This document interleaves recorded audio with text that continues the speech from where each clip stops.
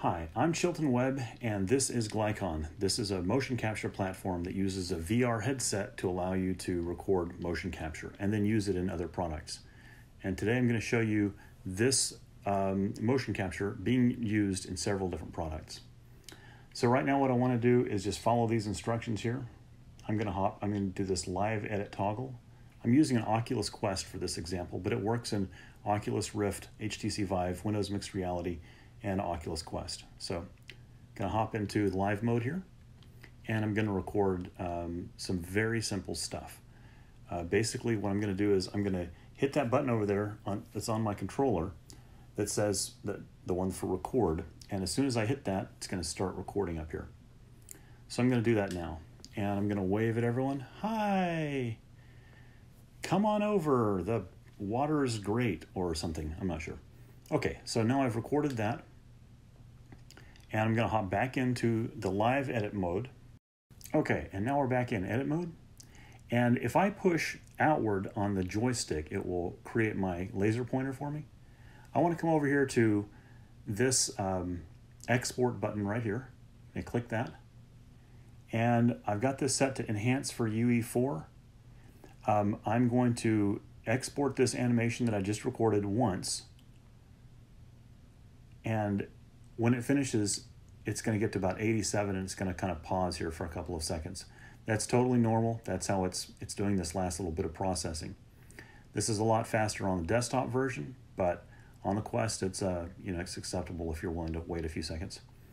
And I'm going to record one version that's enhanced for Unreal Engine 4, and I'm going to record one that's not. So I've turned off Enhance for UE4, and I'm going to click the Export button again. Now, this is going to export the animation for the UE4 enhanced version has a few slight modifications that make it easier to work with Unreal Engine, but slightly make it more complicated to work with Mixamo. If you don't enhance it for UE4, then it's much easier to work with Mixamo. So that's just something to keep in mind. All right, so we're done here. I'm now going to hop into several different programs and show you how to use the same motion capture that we just recorded, which, by the way, will be stored over here on your device if you're looking for the path. It will be on your machine, on your device. We're just going to move that over to the computer and then take it into several different programs. So I'm going to split this video up and show you that in each of the different programs. Thanks.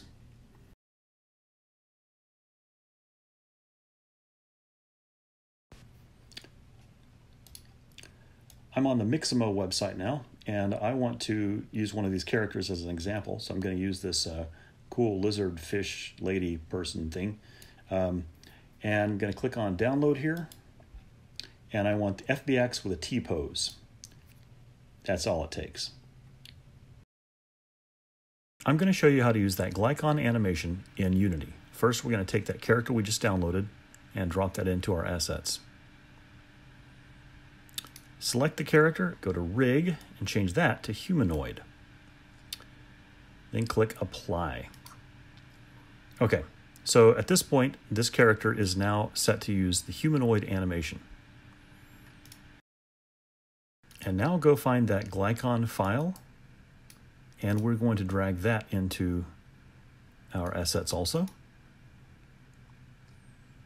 And similarly, we're going to go set its rig to humanoid. We'll need an animation controller, so we're just going to create an empty one here, double-click it, and we can drag our animation here in and select our character in the scene and set it to use our animation controller. And at that point, that is all it takes. We're going to move the character a little bit closer to our camera so we can see it better. Spin them around and hit play. So that's all it takes to get the animations into a character in Unity, and from there you can do a whole lot of other interesting stuff.